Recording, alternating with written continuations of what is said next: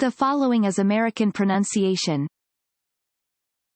Most women would each be left with fewer dreams or without a dream, if the institution of marriage were to be abolished. Most women would each be left with fewer dreams or without a dream, if the institution of marriage were to be abolished. Most women would each be left with fewer dreams or without a dream, if the institution of marriage were to be abolished. This following is Australian pronunciation. Most women would each be left with fewer dreams or without a dream, if the institution of marriage were to be abolished.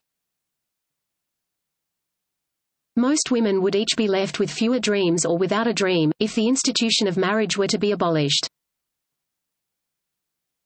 Most women would each be left with fewer dreams or without a dream, if the institution of marriage were to be abolished. This following is English pronunciation. Most women would each be left with fewer dreams or without a dream, if the institution of marriage were to be abolished. Most women would each be left with fewer dreams or without a dream, if the institution of marriage were to be abolished. Most women would each be left with fewer dreams or without a dream, if the institution of marriage were to be abolished.